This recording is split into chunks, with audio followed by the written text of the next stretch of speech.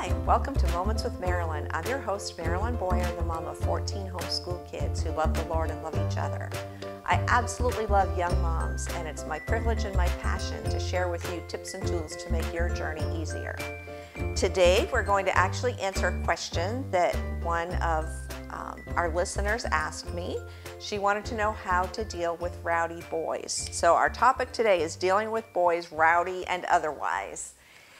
And, you know, I grew up in a family of girls, never having much close exposure to boys. And Rick and I started our family. Sure enough, we had the first boy grandchild of both sets of our parents. And I remember thinking, wow, what do I do with a boy?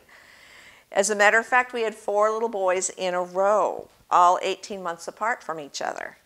When our oldest son was just 3 months old, we began attending a Sunday school class, and the teacher talked about internalizing scripture. And this was something new to me. I was a brand new Christian myself, and I'd never heard anything like this. So I sat there like a sponge. I was soaking up all these practical Bible teaching, and then I would write it down, and I'd try to find a way to communicate those scriptural principles to my new little son, even though he was pretty little. So I began to hang Bible verses all around his room and our living room, and started learning what character was and looked for fun ways to teach it to my little boys.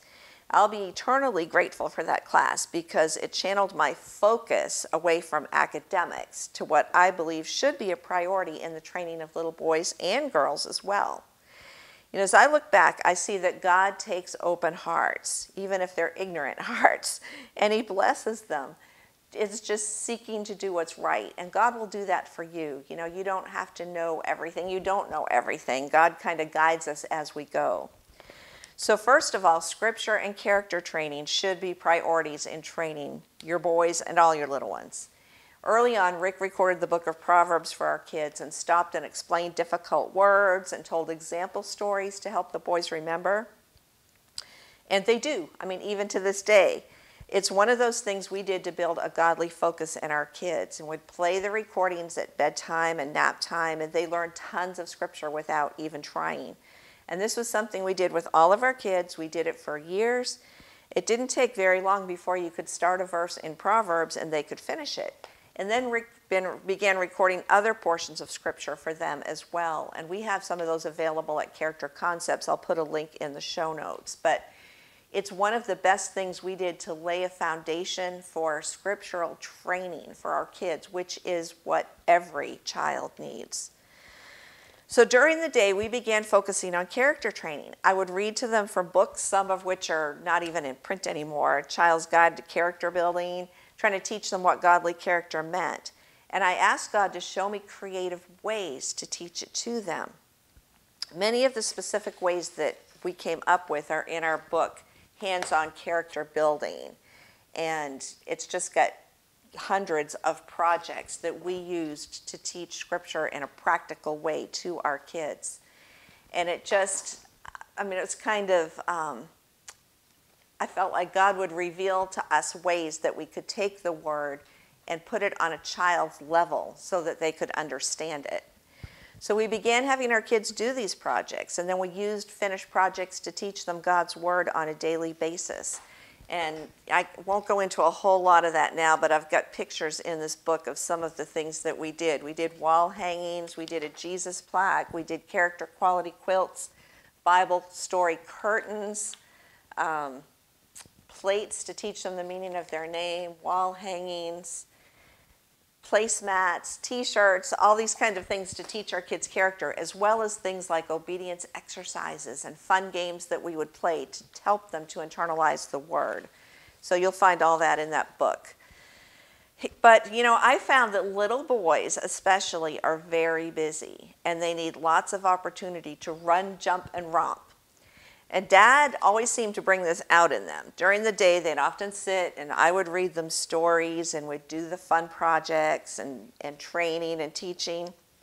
But when Dad came home in the evening, they were inspired to get rid of any energy they'd stored up after their busy day.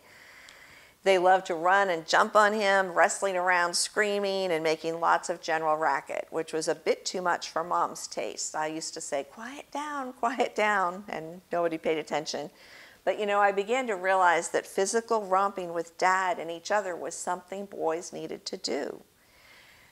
Also, early on, we began to involve our little boys in learning to do chores, working in the garden, helping Daddy fix stuff that broke, generally just being involved in sweeping the floor and home chores and serving others. And this all helped to build a strong work ethic in them. Each child was assigned chores from the time they were about 3 years old. And that sounds little, and sometimes you've got to go back and straighten it up and you know, add a little more effort to their effort. But it is so good to start early and train your kids to be responsible, to be a part of the family workforce. It is so important for all your kids, but especially for boys. We chose not to involve our kids in a lot of outside activities, play dates with other kids and things like that. That's kind of in fashion right now to do that. And I'm not saying they're bad. I'm just saying having so many kids coming so close together, it was hard for me to manage. But instead, you know, I tried to train them to be responsible, first of all, in the atmosphere of their home. As they grew older, we would lead them in projects of service to others in the church and the community, instead of focusing on artificial activities to please themselves. Now, I'm not saying that we never did fun things. We did. You know, we'd take trips up to the mountains. We'd take our kids to the beach. You know, we would do things for them to have fun. We'd invite other families over for them to play. But our focus was not on entertaining yourself. It was on serving others, and it made a huge difference. Our family grew fairly quickly, and opportunities to serve in the context of the family were plentiful. And I would involve my kids. You know, when they were real little, I'd have them get diapers for the baby or throw a diaper in the trash or close the open door as they walked by, whatever. They need to be busy. Learning to be productive helpers builds within them a sense of being needed and the character of responsibility and diligence. You know, it's when your sons are little that you begin to build these godly disciplines into their lives. It's while little boys are small that we teach them to have a respect for girls and for women and for elderly folks. Little boys need to learn that God has special requirements for them to learn to be useful and how to develop the skill of making wise choices and looking for needs that others may have so that they can learn to be of service to them. Also, boys need to be encouraged to try new things, experiments, building, etc. As our boys reached, 7 or 8 years of age, we'd supply them with wood and nails and let them try building things. Bookcases, birdhouses, chicken houses, tree houses.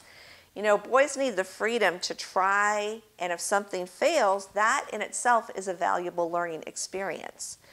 Our sons would try experiments with plants, ways to train their animals, creative ways to do things. I remember my 6-year-old Tim mowing with his dad's supervision, and he was a natural from an early age. He loved machines. But we gave him the freedom to fix things that would break. I still have a picture of him in my mind, him standing there with his little toolbox saying, "Mom, does anything need to be fixed?" And at the time, we had these cedar kitchen cabinets, and cedar's a soft wood, and the doors would fall off, the hinges. So we'd let him fix that. You know, our house may not be perfect, but we would let our kids, our boys, work on things that needed to be done in the house. So they would learn how to fix things. And even folks at church, we would ask them, you know, if you've got a broken blow dryer or a mixer, bring it to Tim. If they were going to just throw it away anyway and buy a new one. And if he could fix it, he earned a few dollars. If not, it gave him a valuable learning experience and nothing was hurt. But we would let him tear it apart and see if he could fix it. Sometimes just a wire had come attached or something, and he could fix it. And he had a natural propensity toward that. So you need to let your kids do that. You need to let them explore things and try things. We even let them try things that we knew wouldn't work, like keeping plants in the dark to see if they would grow, or planting soup, as our little 4-year-old son tried one time, or dumping his bowl of soup in the dirt to see if it would grow soup. You know, little boys are messy and noisy, yet they've got a charm of their own. I remember my boys would spend hours in our garden after all the crops had been gathered in, creating towns with churches, homes, post offices, stores, roads, and fancy houses. They would name their villages and things, and they had fun. They had hours of fun. They would come in very dirty, but it was a healthy kind of play. We did not raise our boys with TV or video games. They had lots of great books, puzzles, tools, trucks, and materials to learn, explore, and create with. Artificial entertainments were few, and we wanted it to be that way. And we learned that our kids learn to think creatively. It's so much more healthy.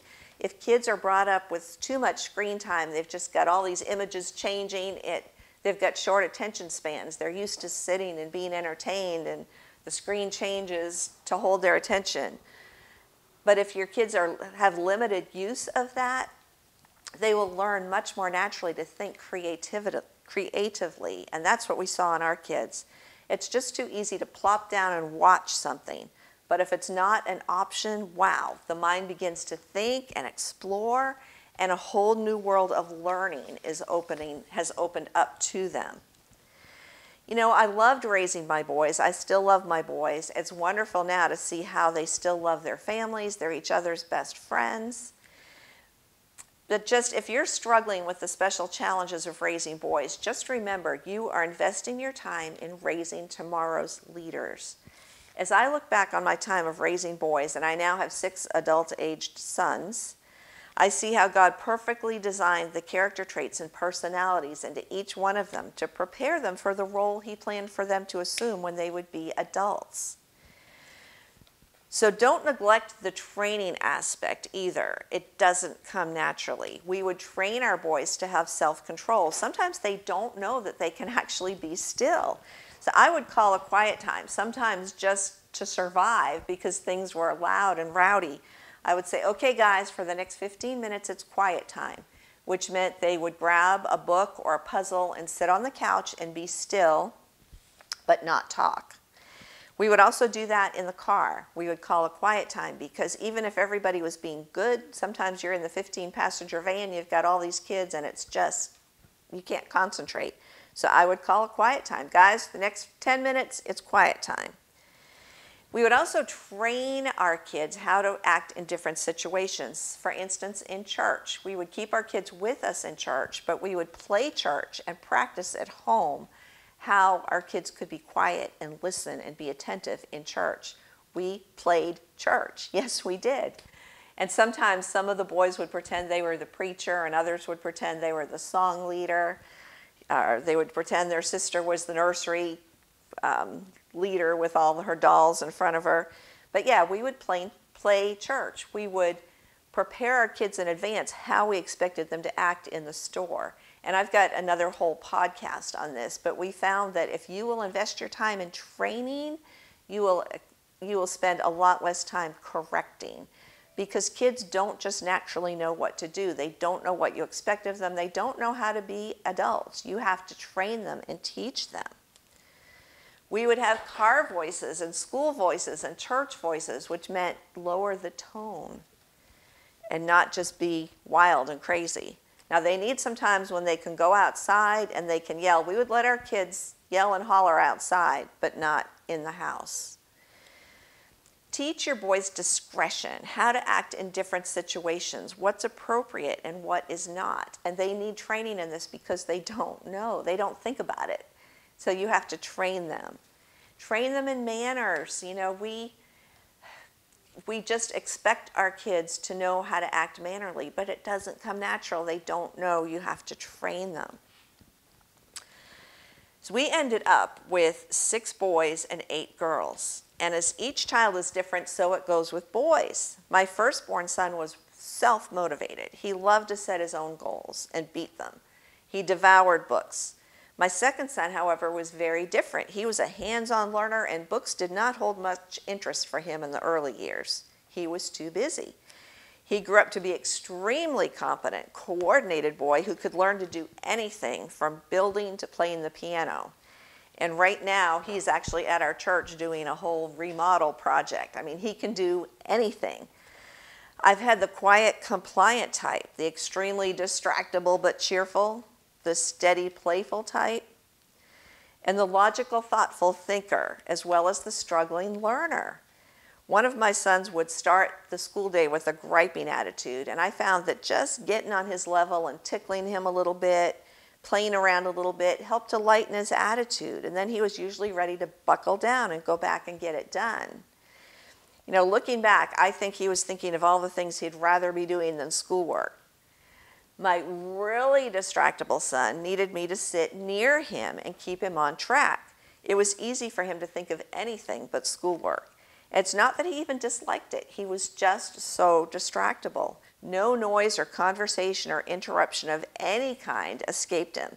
So I needed to be there to remind him what he was to focus on at the time. He had to be shown. I also had one who would have been labeled something. He was brilliant, but just not on the timetable that school prescribed. With all my children, I let them progress at their own rate in every subject. But this one son just could not grasp reading. The skill of decoding sounds, with all the exceptions in the English language, caused him to one day say, "Ma, the guy who wrote the English language must have had a pencil in one hand and a jug in the other." So I read his history, science, and literature to him. He was very quick to learn anything except the skill of decoding letters. He even could do parts of speech when I'd read the sentence to him. But he was probably around 12 years old when it clicked and he finally began to read. And then he could read actual really complicated subject matter. And he really, you know, some of my kids would read and forget it. When he reads something, he remembers it. He retains it and understands it. So there have been different types of learners, but some things about teaching boys have been pretty consistent. One thing is that boys have lots of energy, even the laid-back ones. Almost every day, one of my more laid-back sons would ask me if he could go outside, take a break, and jump on the trampoline to wake up his brain. And I'd say, yes, please go wake up your brain. And it worked. It's extremely hard for boys to sit for long periods of time. They just function better if you break up their time with exercise. When they were little, I'd let them stop their studies and play with Play-Doh if it was raining outside. And they'd make cows with the little molds and then proceed to butcher them with their plastic knives. They just needed to do something active. I remember them quoting scripture verses while standing on their heads or pacing around the room. This activity actually helped them to think. For preschoolers, it's probably best to have like 3 10-minute periods where you're teaching them academics instead of a concentrated book time for half an hour. It doesn't work as well that way. Another thing about boys is their competitive spirit. And I always try to channel that into breaking their own time record or goal rather than letting them compare themselves to their siblings or somebody else. I had one son that loved to do puzzles, and he loved to break his record and do it faster than he did it yesterday. Another son loved to, he'd call it beat his dad on getting his schoolwork done. His dad would correct his paper at night, and he loved to beat him, which meant he got the correct answers. You know, they're created so uniquely, and some subjects that come naturally to one are a struggle to another. Therefore, comparing themselves to their siblings is like comparing apples to oranges. If one child has strengths in a certain area, he can cooperate by helping his brother in that area. Maybe his brother has strengths in another area that he can help him at. To cooperate in finishing means that they get freer sooner to get onto the afternoon's pursuits, which in our family were those areas of interests that each child had at the time, maybe building bookcases or a birdhouse or grafting a tree. Boys need to learn to appreciate each other's strengths without feeling inferior. Everyone's different. And forbear each other's weaknesses to carry out God's plan for each. So you need to teach them to combine forces to accomplish special projects that they have in mind. Boys are also inquisitive. I think it's part of God's plan for man to be the leader.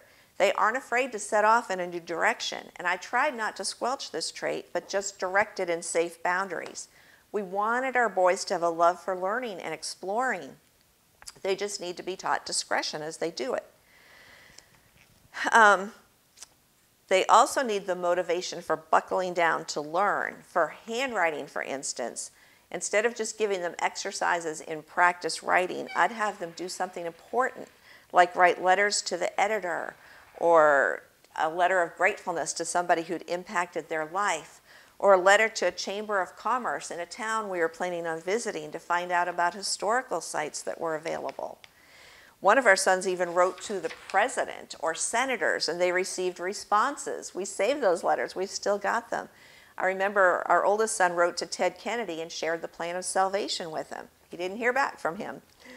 But whatever you're teaching them, whether it's handwriting, math, science, or history, let them know why it's important and why they need to spend time learning the skill of excellence and pursuing it. If you can't give them a reason, reevaluate it and see if it's really worth their time expenditure after all. Teach your sons to be question askers, not question answerers, as the government schools do. We need to raise thinkers, not responders. Real men think and lead and guide others down right paths. Let your son know that God has prepared him to be a leader. In closing, I just want to give you some possible things that you can involve boys in. First of all, teach them to have a servant's heart. Make a game out of looking for needs in others, and teach your kids to take the lead in meeting those needs. There's lots of ideas in our book, Character for Action, if you need some examples. But you've got to get them out of their own selfish realm. They need to use their energies to plan missions to serve others. I remember when our son Josh had leukemia, he was raking for elderly people. He raked to help for a senior missions trip. One of our sons, when one of the ladies in our church became a widow, he went and installed motion detector lights for her. And he would get her outside furniture out in the spring and put it back in the fall, things that her husband used to do that she couldn't do by herself. He would he would shovel snow for his next door neighbor. Even after he got married, he did it when he was a boy for our neighbors, but then when he got married, he would shovel snow for elderly neighbors near him. When you've got teens, have them invest in younger boys. Our oldest grandson right now has been taking his younger brothers fishing, and they love it. He fixed up the boat on this little farm pond, and he takes them fishing, takes them to do target practice. Let them invest in other boys. Let them start a business. Our son Tim had a bookcase building business when he was a teen. Our son Tuck made belts and sold belts to people, leather belts. One of our grandsons right now has a vending machine business. His dad helped him buy vending machines. He found places to place them, and he goes and mans those vending machines. And he has to keep the records and check on it, see when it needs more stuff. It's good for kids to have things to do to keep them busy. A couple of our grandsons now have joined the militia, the local militia. When your kids are younger, let them put on plays, skits, historical reenactments. Consider joining the search and rescue team. Hunting. A lot of our kids took the gun safety course, the hunting safety course. Dog training. That's a great thing for kids to learn how to train dogs. If you've got a pet, who doesn't want an obedient pet? Have them be involved with your church. And if we have a Christian school at our church, and our kids would be involved with Christian school projects, helping out, helping raise money for the school, whatever. Painting props for VBS. Even when our kids were young, I didn't put them in VBS, but I would let them help prepare for VBS, painting props and stuff. Yard work, especially for elderly. Interviewing vets, and I've got a whole podcast on this, but it is so critical, especially, I would say it's especially important for boys, but I did it with my girls as well. Interview vets. We did a lot of World War II vets. Now we're working on Vietnam vets. Find some vets. Find some Iraqi war vets. Invite them in your home and interview them. It is so inspiring for boys to do this. Let them plan family events. Invite like-minded families over. Let the boys plan activities. Evangelistic endeavors. Once our boys planned a basketball party with the neighborhood boys. They invited them over and they assigned them, you bring chips, you bring drinks, and then they share the gospel. Have your boys read good books, listen to audiobooks, make good use of their time, and not to be idle. Boys need heroes to inspire them to greatness. You know, the founders of our country wanted to be useful and productive. People like Francis Marion, John Mosby. Let your kids learn about these people. And if you need help with that, Uncle Rick Audio Book Club, for $10 a month, they can get 2 audiobooks of their choice every month and learn about tons of inspiring godly heroes. Your boys need that. The heroes the world gives them are not real heroes. Let them help with political races. Even when they're young, they can man the polls, they can distribute literature, they can knock on doors with their parents if they're young, or with their teens when they're older. Phone calling our grandson Luke for our congressman's race. He made over 3,000 calls in a couple months to help to raise money and to turn people out at the polls. Grafting trees, that's another thing one of our boys did. He loved doing that, like graft red dogwood with a white. A garden pond, we had a son that built a garden pond. Building bird houses, one of our sons did that. You can find out what size hole different kinds of birds need, like bluebirds, how far off the ground to raise the house, what kind of flowers you want to plant to attract the bugs that those birds like to eat. One of our sons raised guppies and he sold them to a local pet store. Discover what your kids have joy in doing and then find projects. Help them invent projects to use their talents to serve and bless others. Writing a book. Our book, Legacies of Character, our most recently book that Character Concepts has done, was written by my grandkids. And we interviewed World War II vets, we researched World War II vets, and then we wrote a book about that. There's another boy, Hunter Scott, and I'll put this in the show notes, who wrote a book, Left for Dead. And he was a young teen when he found out about the Indy survivors and how the Navy kind of blamed the captain for not zigzagging, and he helped get the captain exonerated. Our own Senator, John Warner, was actually involved in that, and Captain McVeigh was exonerated after he was already dead. But kids can do stuff like that. Kids can do important stuff. They can build things, they can plan events, they can make videos, build tree houses. One of our sons built a playhouse, a dollhouse for his sister. They can learn photography.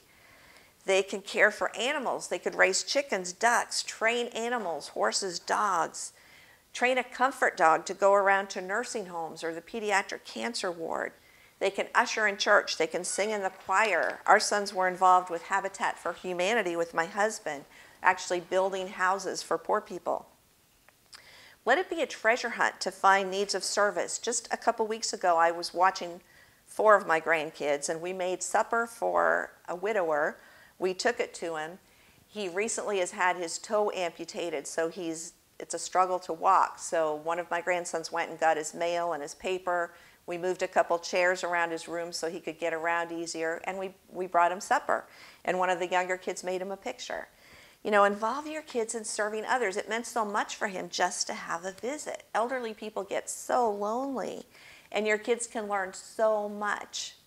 We've done widow dinners, veteran dinners, and you can find out about that more in Character in Action, where we actually have pictures of widow dinners that we've done.